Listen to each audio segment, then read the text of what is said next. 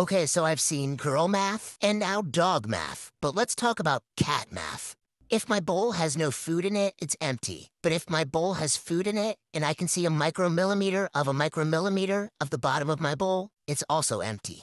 If a glass of water is left unattended, that is an open invitation for me to dip the entirety of my dirty-ass shit rakes in it. But if even a droplet of uninvited water touches me, that is the equivalent of Mount Vesuvius engulfing me in its molten hot lava. If mom is home, that equals one human. If mom and dad are home, that also equals one human. Because dad doesn't count. If I'm sitting in your lap and a muscle even twitches, that's the equivalent of you picking me up, swinging me around by my tail, and launching me like a shot put, like that Trunchbull did to that kid in Matilda. If it's 12 p.m., that means it's lunchtime. If it's 3 a.m., that means it's also lunchtime. So wake up and feed me now, you wench.